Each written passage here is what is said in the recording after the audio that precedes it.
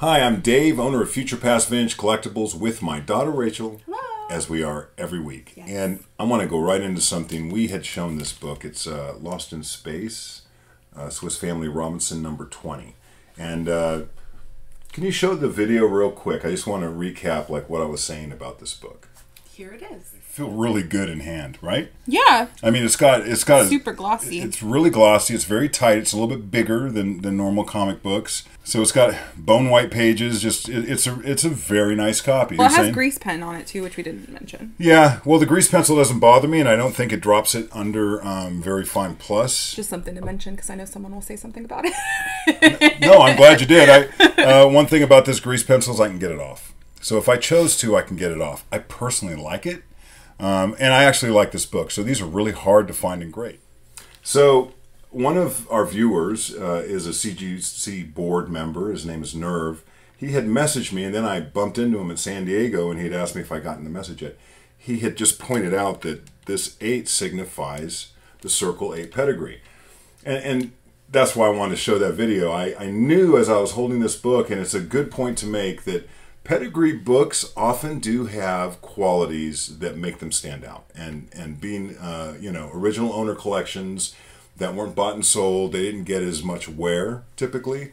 Sometimes the page quality, like the page quality here, is really white. There's no doubt, and we'll show the pictures, that this is a Circle 8. So that's cool. Some of what it says. Please. Okay, yeah. It says, in 1992, a massive collection of 100,000 comics were discovered in a barn in Tucson, Arizona, by Greg Bowles and Howard Harris. It was assembled through a used bookstore between 1955 and 1972 who discounted unsold comic books by writing a grease pencil 8 inside a circle, indicating a discount of 2 cents off of the original 10-cent cover price. Oh, that's why I say. Yeah, which is really cool. And then it says, this practice continued as cover prices increased to 12 cents, and then 15 cents and 20 cents. So this was one of the original, with an estimated 50% off, 50% of the collection exhibiting the written discount. Many of the highest graded horror and science fiction Atlas comics from the 50s hail from this pedigree. Yeah, I had spoken with some people, and they had told me that this is much more known for older books. But anyway. that's, I love our comic community, and that was awesome that he was able to point that out, and I 100% agree. And it's funny because I really should start paying more attention. I know about pedigrees, but I'm certainly not an expert in them. We get a lot of books that have stamps and stuff like that, so we just need to kind of... It always makes me perk up when I see something written on a book that's much older, that I wonder if I should match this to a pedigree mark. And if you're not familiar with what we're talking about, most pedigrees have a mark. A tell. And Rachel will show a few right here. Iwo Jima is a very sought-after pedigree, and they're marked... you want to name a couple? I mean, just like the big ones are Gaines File copies, Edgar Church, yeah. or the Mile High. Yep. Those are like the 2 biggest ones that I think of when I think of pedigrees. The Larson pedigree has marks. We just showed Winnipeg pedigree in our last video. There's a lot of them. Promise Collection was like the latest pedigree. Pennsylvania had the P. Anyway, cool stuff. A little bit about pedigrees. And now we're going to move on with some books we're going to show. Before we do that, though, we're going to talk a little bit about what we do. If you're new, thank you for joining us. Don't forget to subscribe, because we always post videos every week. And we are comic dealers. Yep. We specialize in bronze and copper age comics, high grade specifically, but we have tons of different stuff. We really like to feature a lot of like the weird stuff here on our channel. Most people don't specialize in bronze, but that's my bag. That's our bread and butter. I love bronze. I'm always looking for particular things in bronze. I'm continuing to learn as much as I can about things I don't know enough about, in my own opinion. And bronze is our wheelhouse, but we definitely get Silver Age all the way up to modern. Yep. So we buy collections. If you're considering selling books, reach out to us. If you want to do a trade or you see something that you like, feel free to reach out to us through our website, which is in the description. But we are actively buying at all times. So if you have books to sell, consider us. Yeah, I have something cool to show today. I have something cool to show today. Rachel has some books to show. I had this moment the other day where I just wanted to open something that I really wasn't supposed to open. And I say that because I was gifted this as a child by my dad. I don't even know. Did you buy it in 1990? Yes, I did. Okay, so it was before I was even born that you bought it then. Yes. That's wild. Well, I knew your mom was pregnant. You knew I was coming. Yeah. So it was like a preemptive, baby present. Somehow I've kept it for almost 32 years. Because comics are important. And it was sealed, and it looked like this. It is the Disney Comics #1 collection from June 1990. It had been sealed, but it got damaged a little bit in the many years that I've been alive. Schlepping it around the world. And I had to open it. So I opened it the other day, and I'm going to show you what is in there. There is a certificate that says that this is a special edition collection. It's the same issues that were printed normally, but these are all the #1s. Yeah, it's a collective. Do you have anything else to say about it before I show you? No, show them. They're cool. They're really cool. I looked through this, and they are so fresh. These are really nice books, and golly, that is a long time ago. I know, I held on to them for a long time. So first, I have Goofy Adventures #1. I'll have a scan up on the screen. This is one of my favorites out of all of them. It's great. I love Goofy. Yeah, I love it. And then I have Roger Rabbit #1, which I looked through this one, and it's just the movie. It's the story of the movie, which is one of my favorite movies as a kid. And then there's Donald Duck Adventures #1.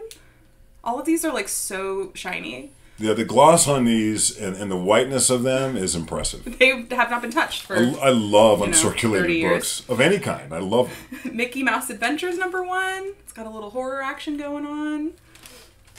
Chip and Dale Rescue Rangers #1. Oh, yeah. Did you see the movie on Netflix? Because it's really funny. No. It's great. And then DuckTales #1. Yeah. 1990 gold. So you felt like you shouldn't be opening that? I remember when I was younger, you were like, do not open these. That's really interesting you bring that up. That was the aesthetic then. Don't open anything that was sealed in a bag. Now it's like, if you have something sealed in a bag, get it out of the bag. Well, I'm glad I did, because they were getting damaged in there. Like, there were some creases. I think everything here is a 9/8 candidate. Nothing's... well, there's one that has like a messed up corner. But it was like they were saran wrapped in this. Right. Like inside of this. Which is why they got damaged. And because it's been moved around a lot. But they're really nice. And I'm happy to have them. So we do live sales every Monday over on Instagram. And we're doing another one over on Instagram on Friday. What kind of books are we going to be featuring? Oh, I don't know yet. I'm going to figure that out. I did start pulling some. But if you're not following us on Instagram, make sure you do that. Because we go live over there every Monday, like I said. And then we do like pop-up sales on there too. Just like we do over here on YouTube. Yeah. Link down below. Give us a follow. But we're going to go live this Friday. And then every single Monday from 5 to 7 p.m. Pacific Standard Time, we are live over there selling books. We have a lot of fun. Great community there too. And we sell everything. We do. So we're doing something right. That's all I'm saying. So I just got back from San Diego Comic-Con, and typically when I go to something like that, I'm always open to buying books. I'm never not there to buy anything. But if I didn't buy a single thing, I'm fine. So as I'm looking at books, I definitely picked up some books. And big surprise. Well, first, did you like it? Did you have a good time? It's been 20 years since you've been. It's great. It was fantastic. I mean, I loved everything about it. I got stuck at the Lego display. Definitely wanted to buy some. Everything that I wanted was sold out immediately. So Lego. I learned a couple lessons about having to get there early. They were only open like 3 hours a day. But yeah, there was a bunch of other things outside of comic books I really dug. But I only bought comic books and books for my grandson. Okay. Oh, I didn't bring and books for you. I left my books at home. Yeah, the ones you got me. I'll mention them. I'm going to show some of the things I picked up. And as a comic dealer, there's two ways that I focus on things at conventions typically. One is if I can get a good deal. So if I'm looking through something and I feel I can either improve the book or the book is priced at something that's worth me investing in, I'll buy it. And the other is I know the rarity or scarcity of a book, and I will pay what you're supposed to pay. I didn't ask anyone for a discount, but everyone gave me one. I did ask one person. I take that. Don't lie. Well, it was overpriced, and you know how conventions are. We've talked about it. Yeah, here's what I believe. I believe everyone's out there to make a living, and they have a lot of overhead. But I also believe that overpaying is just not a good idea. So if you have your finger on the pulse of what something should cost right now, typically dealers will do that. I think if you're 30, 40, 50% off the ask, the chance is low that they would want to just cut something in half. Some people might want to run that game and overprice something and then make you feel like you're getting a good deal and you're still overpaying. Don't play that game as a buyer. But anyway, I was able to really get some nice stuff. I'm just going to show these in a strange order. Here's a book I like. Yeah, and we'll have scans up of these, but I'll also show them right here. This is Vigilante #1. I love this book, and I want it in 9/8. And the last copy I had some issues around the staples, and this one's much nicer. I would have 100 of these because I love what DC's doing with this character right now. And this cover is so cool. You dig that cover? Yeah, huh? it's great. It's well done.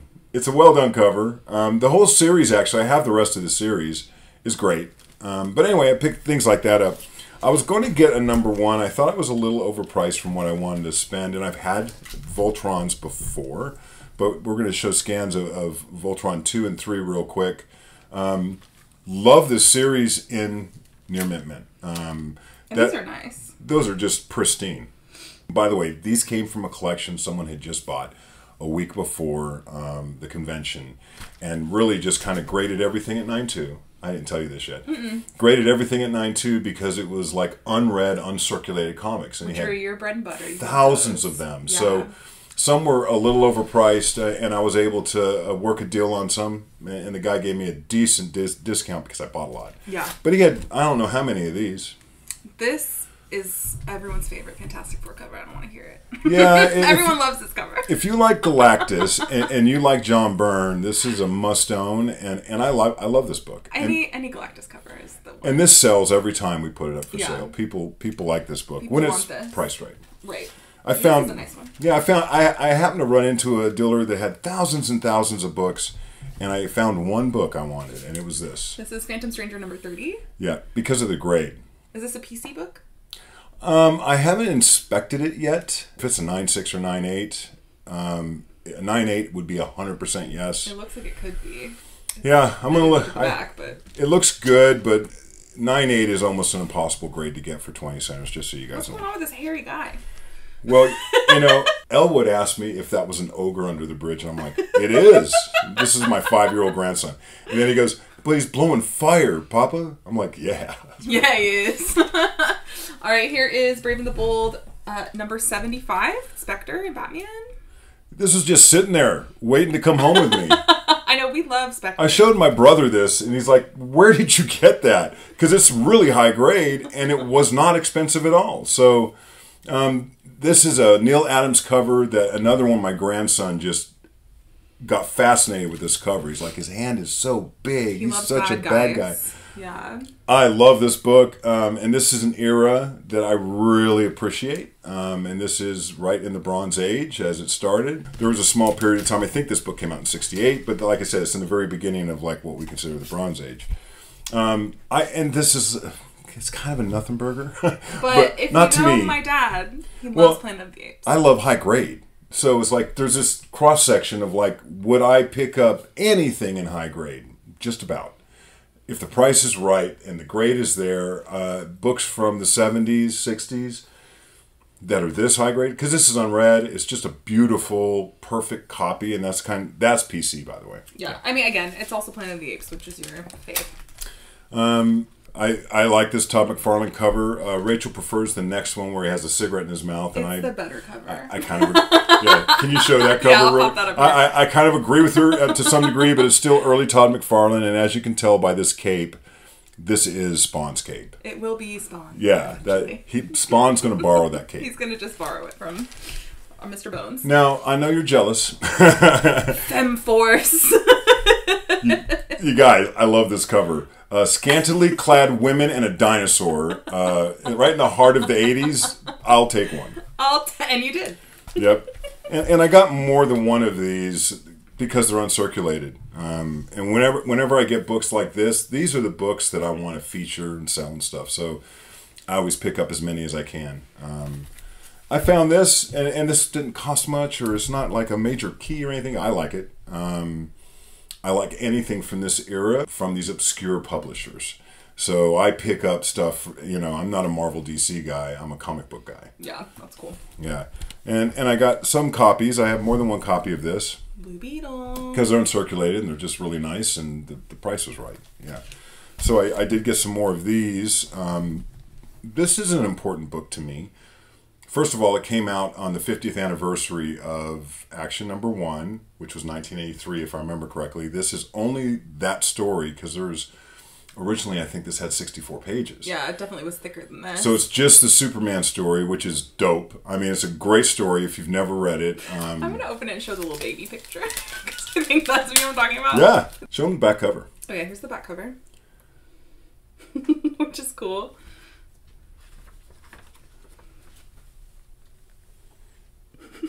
If you've never read Action 1, the actual story, it's worth a read. A lot of people, in 9.8, these go for maybe $150, $150. But the best way to have this book is raw, if you ever want to look at it. Anyway.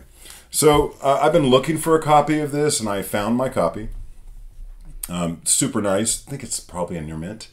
And I'll sell this in the future, but I'm going to hold on to it for a while because I would have 10 of these if I could. They're always expensive, and once you start getting into high grade, yeah. Well, this is the issue. Sometimes I think this issue is worth more than the number 1. It's just different. It even says it on the cover. It says it. The most unusual G.I. Joe comic or story. Some usual suspects coming. Wolverine 8. Joe Fixit. Yes. Give it to me. Yeah. I feel like this is another one that like everyone should have in their collection. If you like Wolverine and Hulk, this is about as good as it gets. Pick this little thing up. Uncanny 266. Super nice copy of this as well. And the first appearance of Gambit.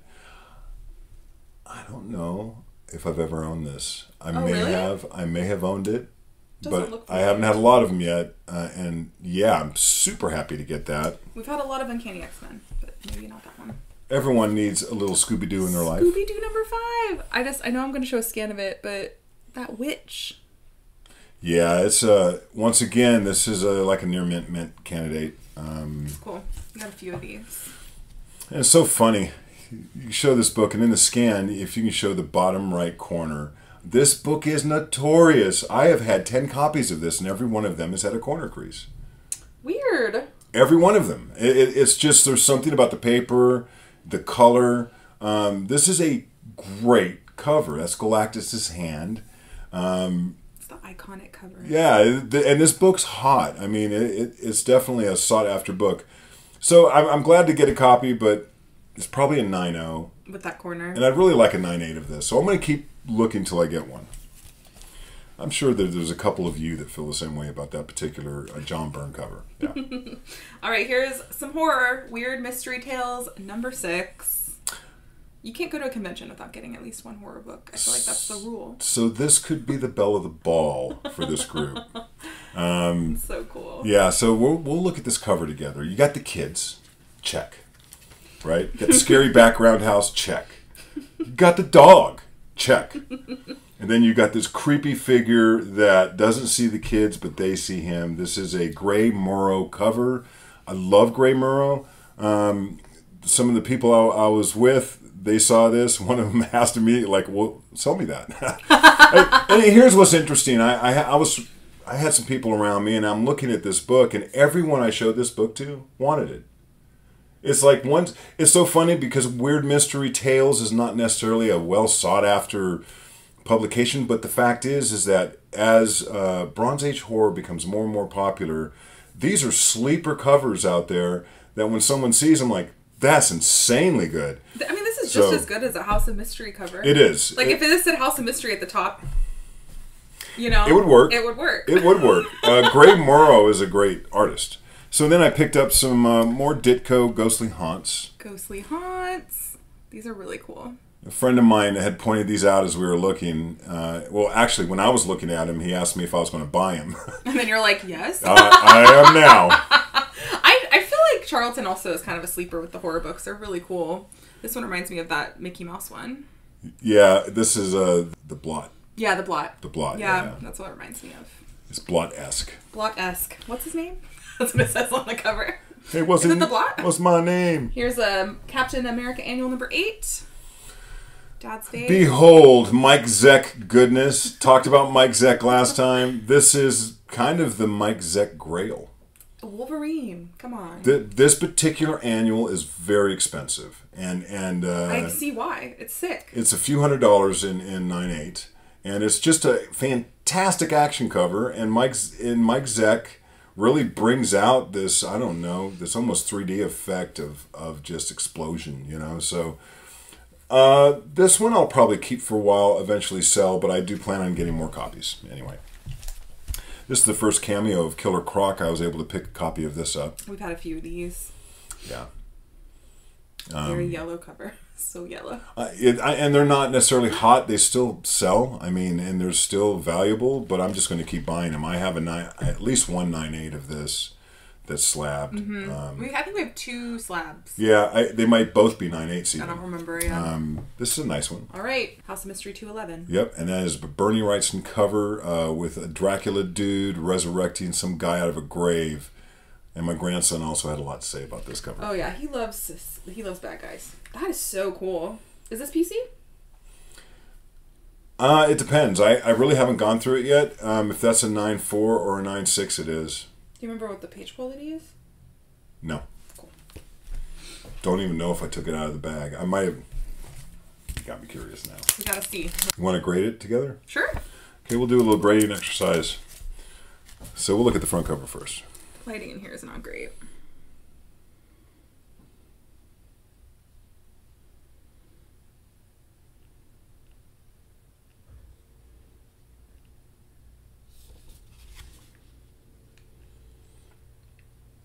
Okay, what you got? I mean, the only thing that's going on is this.